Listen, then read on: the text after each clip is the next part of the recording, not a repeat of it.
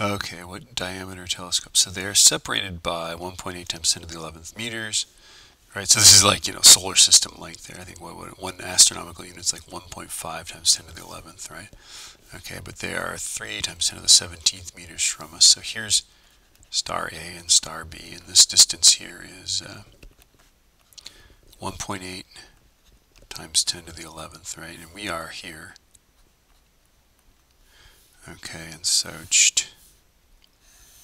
the question is, what's that angle there, right? Okay, and this distance is 3 times 10 to the 17th meters, a million times, more than a million, 2 million times roughly this distance, right? Okay, so concept zero is that angle is going to be this distance divided by that, right? So it's going to be S divided by R. So it's 1.8 times 10 to the 11th meters divided by 3 times 10 to the 17th meters.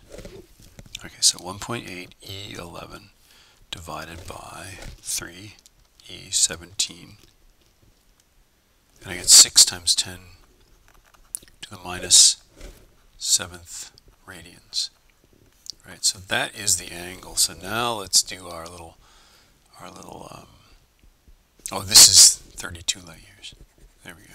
Okay, so this is just sort of like a neighborhood star, right? Okay, that was just a random interjection. Okay, so now we're going to use the Rayleigh formula, right? 1.22 times the wavelength, right, divided by the aperture. So we want to solve for B. So B is going to be 1.22 lambda over theta, right? So that's going to be 1.22 times 550 E minus 9, right, divided by, and then this thing, 6 times 10 to the minus 7th radians, right, that's meters. So let's figure it out. 1.22 times 550 E minus 9 divided by the answer I just got. I get 1.1183 meters, right? So 1.1 meter telescope. 1.1 times 3.281, 218. No, I think it's 281.